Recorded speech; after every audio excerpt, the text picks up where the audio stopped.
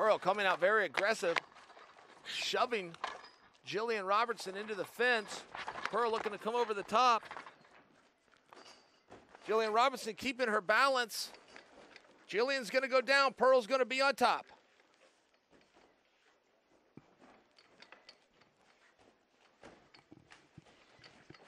Robertson looking to sit up, trying to get control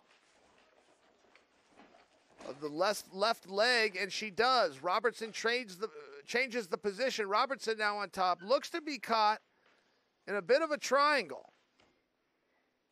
Cannot tell if her head is in there. No, it's not. It's just her arm. She is not caught in a triangle.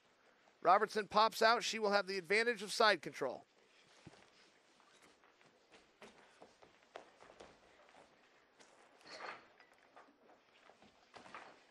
Gillian Robertson, member of the famed American top team in Florida.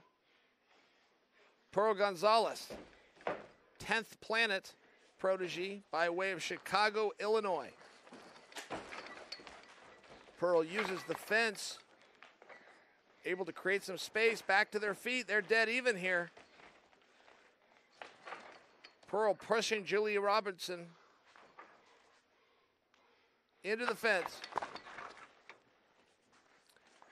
It will always make you wonder, do people who do MMA have an advantage in this form of grappling because of the fence?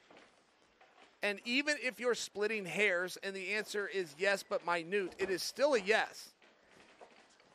That fence or that wall is a piece of an apparatus that doesn't always exist. If you were to look at NCAA wrestling, for example, if you go out of bounds, you go out of bounds. This apparatus will contain the athletes. If used properly, that fence becomes a tag team partner. If used improperly, it can become a 2-on-1 for your opponent.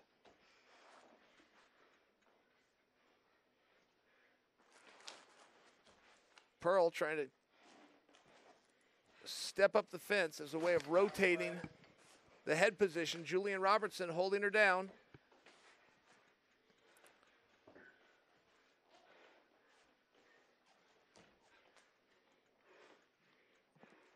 Pearl is thinking about trying to apply some pressure. There is a submission technique here for Pearl Gonzalez. Generally speaking, for this kind of a triangle, she would also need the arm involved. Right now, she's just making it very uncomfortable on Gillian's head, but not likely to submit her from here. Pearl has her coach and training partner coming up later tonight, Richie Martinez. He will be locking it on with CB Dalloway. Pearl needs to change this position, one advancement at a time. Turn into Gillian. Pressure on the hips, start to shrimp, start to get to a half guard or to a full guard. Gillian Robertson happy to stay here in side control as she begins to put some pressure and try to manipulate the arm of Pearl Gonzalez.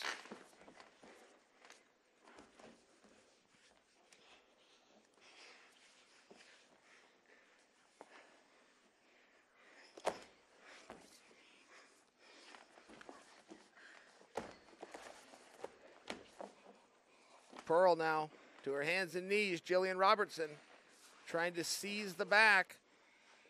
Get her bicep locked around. She does it. Gillian Robertson found herself in a position that Pearl Gonzalez created. Pearl Gonzalez is the one who went to her knees. Gillian Robertson able to seize on that moment, throw a hook in, and secure a rear naked choke. Round and around they went. Pearl will still be able to get to the back to encourage and support the man who is on her t-shirt. That, of course, being Richie Martinez. Kevin Keeney, please make this official. Ladies and gentlemen, your winner by submission due to rear naked choke at 4 minutes, 11 seconds of regulation, Gillian Robertson. A very good win by Gillian Robertson.